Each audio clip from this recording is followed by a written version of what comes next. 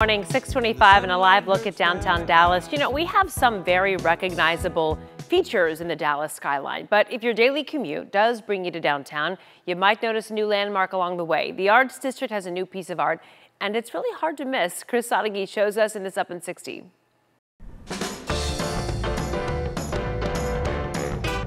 The landmarks of the city, like the Ball or the Pegasus, they are a true work of art. It starts with the city of Dallas being an icon in itself. And Fountain Place, one of the iconic buildings downtown, is turning a boring, bland parking garage into a canvas. We take our role in the Arts District pretty seriously, and so we thought this would be an appropriate gift for the citizens.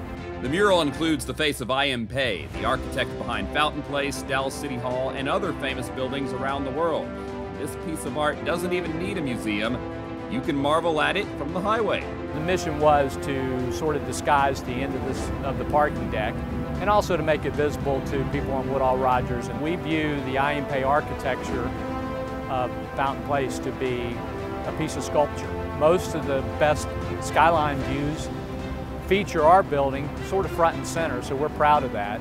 A view that just got a little bit more iconic. Boy, I love those kind of installations. They just add so much flavor to a place. And you know, even driving around Fort Worth recently in the Magnolia area, just saw a couple of really cool art, little murals that really added some flavor, and I love seeing them pop up. And there's so many in every community in our viewing area. So honestly, if you have one in yours, like, we could just get a list together, you know what I mean? A good little place to take people, check them off. Let us know. Use the hashtag I'm Up. I'd love to hear about them. Show them off.